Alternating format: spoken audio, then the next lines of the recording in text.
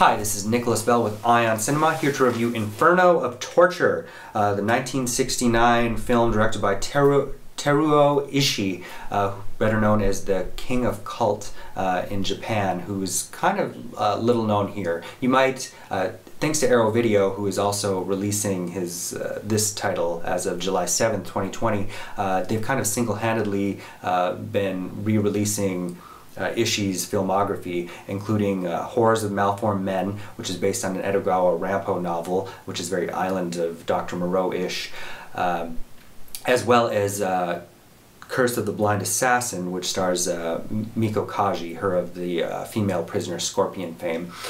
So this film is bookended by some incredibly violent sequences that really land this in kind of a sexploitation territory. It opens with criminal women being crucified and then stabbed violently through their orifices.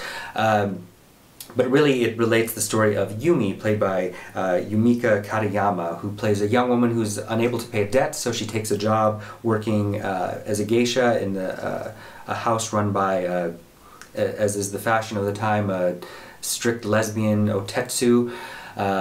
But it's not just any geisha house, it is a place where women are used for their skin and are used as canvases for tattoo artists and competitions. There's also a lot of sex trafficking going on and rape. Soon after the opening sequence, we meet Yumi digging up a grave and ripping a key out of a corpse that is supposed to unlock the chastity belt that's been placed on her.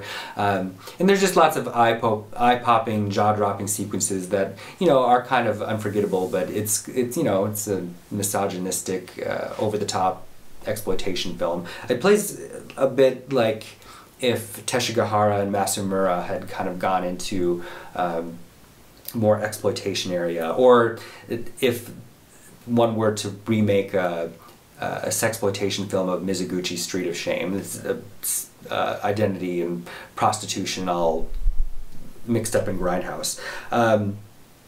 That said, it is definitely worth seeking out. There are different reports about this being the 6th film in Ishii's trilogy, in his trilogy of sexual perversion, his abnormal love series. It's also considered the 4th in a tetralogy of 3 other previous films known as the Erotic Grotesque, and those films were all anthologies. But this is a very prolific period for the filmmaker, because this was one of 7 films he released in 1969.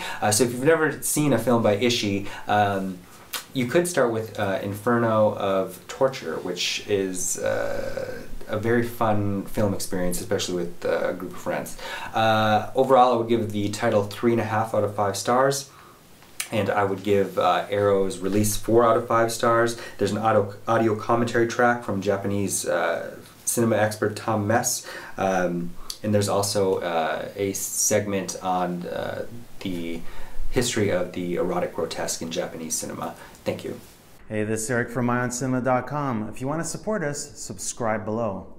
For more reviews, interviews, film festival coverage from Sundance, Cannes, Toronto, you want to check out these guys on this side.